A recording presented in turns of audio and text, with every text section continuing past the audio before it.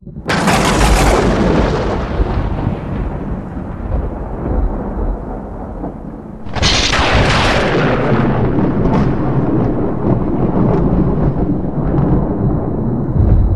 there YouTube, welcome to another HitFilm Pro tutorial. Today's tutorial I'm going to teach you on how to add a shake effect to your video.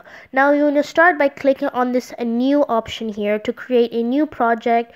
Make sure your project is 1920 pixels by 1080 and go ahead and click on start editing. It should be a 60 frames per second 1080p full HD YouTube video. Now go ahead, click on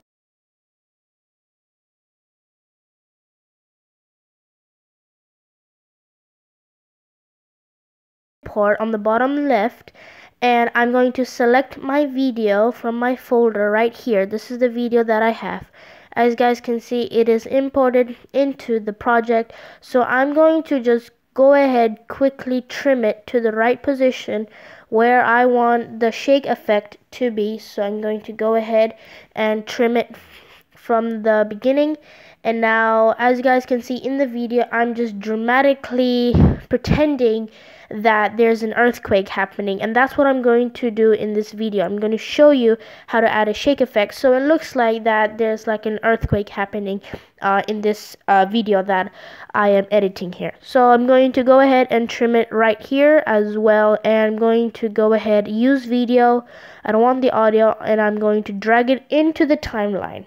Alright, as you guys can see, it's in the timeline. So I'm going to go into my effects here, and I'm going to search in the search box. I'm going to search for shake.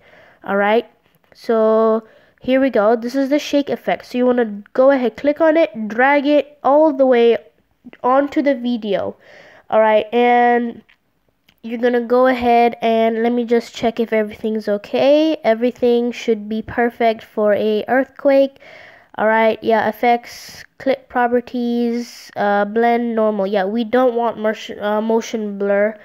Alright, everything is okay. Now, let's just go ahead and play the video real quick. Alright, so let's play the video here. As you guys can see, this is the video. So you can see there is a shake effect, which is kind of cool. My laptop is kind of laggy though, but there is definitely a shake effect. So let me just go ahead and trim it. So I'm going to go back into my effects because I don't actually like the speed. I'm going to go into my controls panel here, and I don't like the speed of the shake. It doesn't really look like that it's an earthquake. It's like a light earthquake. I want it to be a heavy one. So I'm going to go into my controls panel, search box, click on speed, and increase the speed to maybe like 7.40, and let me just go ahead and test it here. How is it? Alright, it's kind of good. Yeah, I like it, but I think I should do like more, probably like 13, so it's like a real earthquake. Alright, here we go. Let's see. Oh yeah, that is so nice. That's actually perfect. That's actually really good. Really good. I really like that. Sorry about that, but my laptop's kind of laggy. Anyway, that's it for this video. Make sure you guys subscribe, turn on those post notifications, go ahead, smash that like button. And also, only 99% of you are not subscribed, so please smash that subscribe button as well. I'll see you guys in the next Yuaw Tech video. Bye for now.